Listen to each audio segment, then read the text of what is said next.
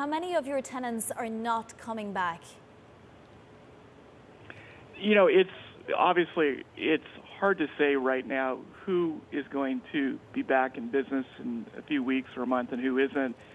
Everyone at this point is at home, and so I think we're all in a wait-and-see position on that. But I would say that when this pandemic begins to settle down and various jurisdictions, states, countries, and so forth begin the back-to-work protocols, that I suspect that most every business will be in one form or another making that slow transition from home offices and remote working back into the market.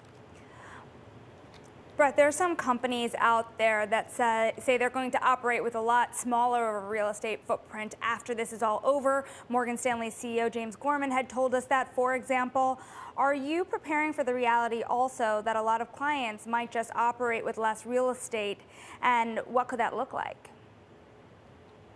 You know, it's a great question. I think it's easier said than done, and I've seen Jim's comments, and I know exactly how Jim is looking at the world right now, which is the same way we all are. We've had this experience of watching our employees work remotely for the last 6 weeks, and frankly, the productivity levels of folks working at home have been equal to the productivity levels at the office. Now, that having been said, there is not a large percentage of the workforce in most companies that can work permanently from home.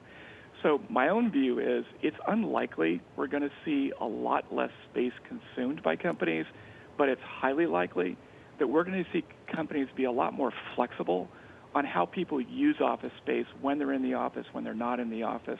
But I do think something has changed in the last few weeks. The first 2 weeks of this pandemic, there was a lot of talk around, gosh, it's easy for our folks to work at home, so let's just not come back. I think people, as they've actually considered how that works, have changed their view on that.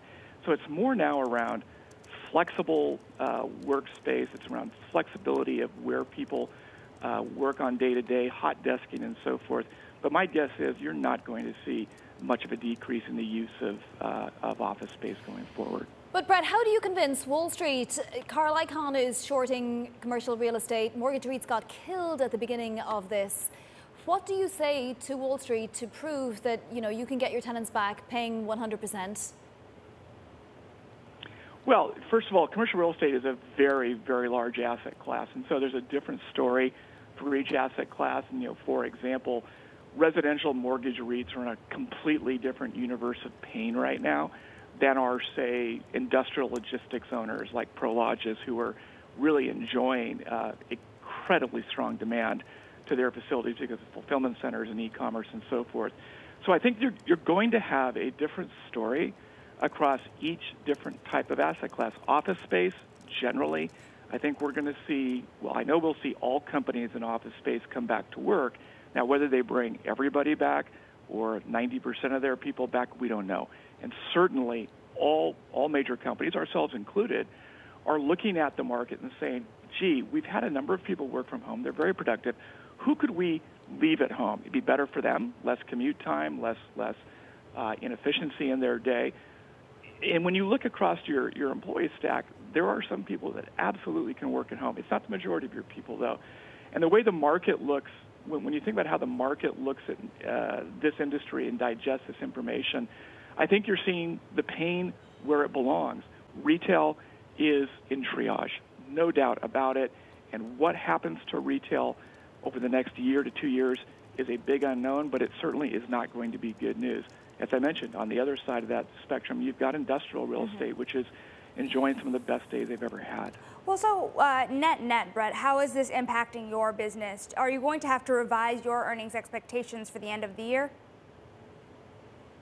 Well, I think it's fair to say that 99% of the companies out there that provided guidance for 2020 have taken that guidance away or will take that guidance away, and we'll be no different than that. I think that the way in which we're all looking at this year, 2020, has changed demonstrably over the last 6 weeks.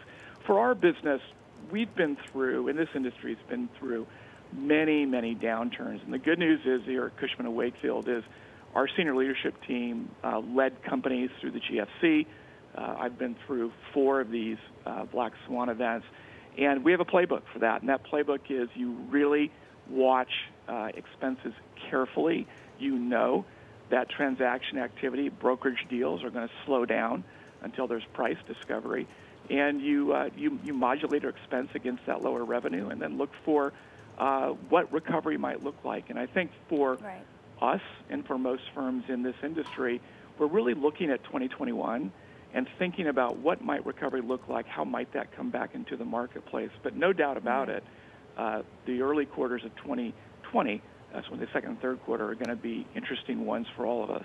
Brett, you mentioned expenses are something that you're going to be keeping an eye on here. Does that mean you're going to be making headcount reductions anytime in the next year or so?